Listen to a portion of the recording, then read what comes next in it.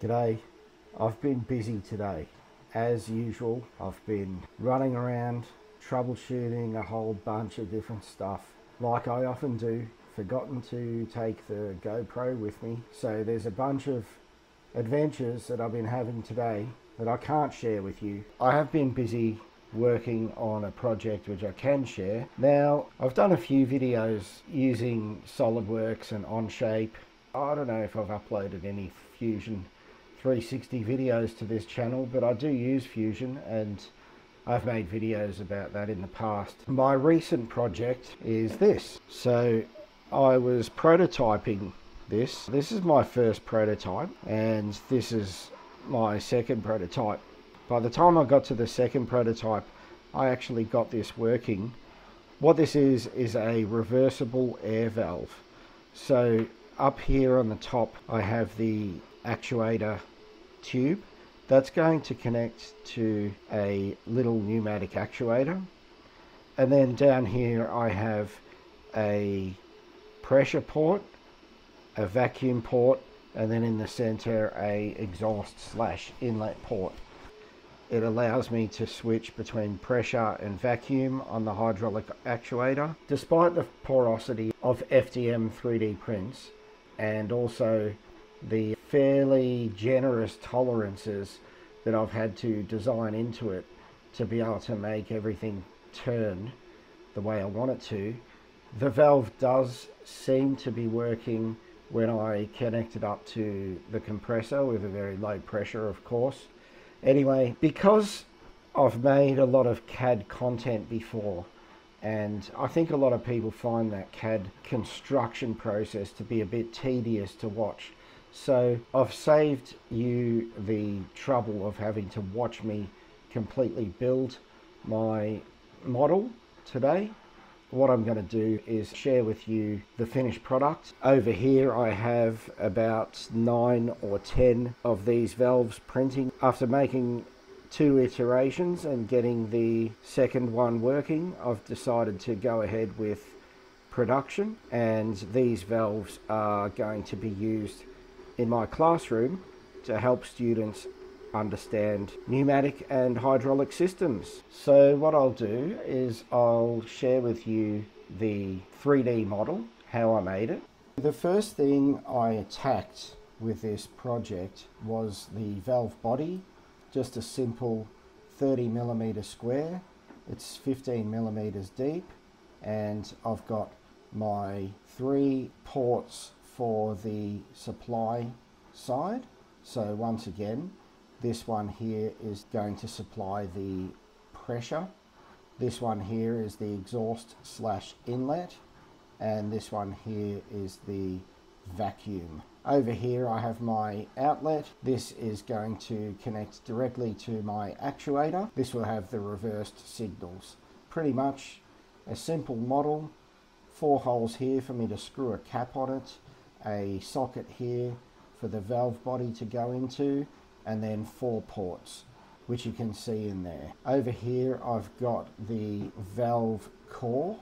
This consists simply of a cylinder shape attached to a spigot, which you can then use to rotate the valve core, and 2 orifices which have been placed carefully to line up with those ports on the valve body. Lastly, a very simple valve cap, which you can see just closes off the entire system and can be screwed down. I aimed for an M3 screw from memory. This is the assembly altogether, and if I view that from the top, you can see how the valve actually works. So over here I've got my outlet, and then I've got my pressure port here, my vacuum port here. When the valve core is rotated to this position, the pressure port lines up with the orifice in the valve core, and then that lines up with the outlet here. And when I rotate towards this screw, the vacuum side of the valve body is then exposed to the orifice in the valve core, which connects to the actuator. Of course, the other port in the valve core allows for, in this case, the air pressure to be exhausted out through that center port, and in the pressure position it allows for inlet air to come in through this port and then back into the pump. So I'm hoping that this is going to work. I'm quite excited about this project. I think that students are going to have a lot of fun making little pneumatic actuators move. The last piece of this puzzle is to build a little bell crank that I can slot onto this spigot, and that will allow the valve to be controlled by a servo motor.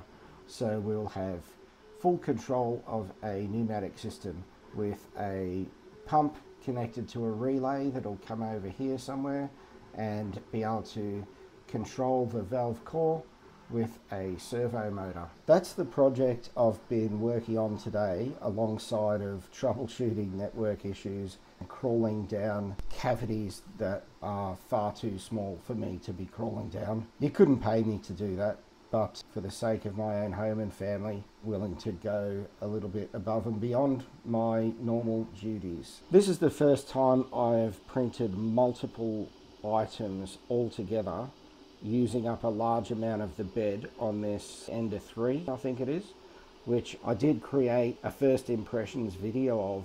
You can see that here, if I can remember to place a link in the video there. So far, this looks to be producing a pretty good print. I'll be sure to share with you how well all of these pieces come off. Fluid power is a huge thing in industry. Virtually anywhere you want to move something, there's going to be some sort of fluid power involved. That's the motivation behind me setting up these little pneumatic kits. I really want my students to be able to learn about fluid power in the most practical and hands-on way possible. There's heaps of online simulators and plenty of theory and stuff like that that you can bore them to death with. I think that most students are going to engage better if they can actually pick up stuff and make it work. I couldn't find any tiny little four-way valves that weren't frightfully expensive, so I decided to make it myself. Hopefully it works out for me and the effort pays off. Not one of these prints came off the platform.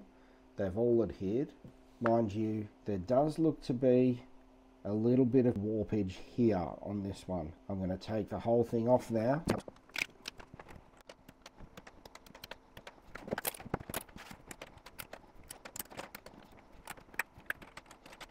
This is part of a much bigger project. I'll be sure to share with you the progress I make with my fluid power classroom demonstration / experiment kit that I'm trying to put together. Until then, see you later.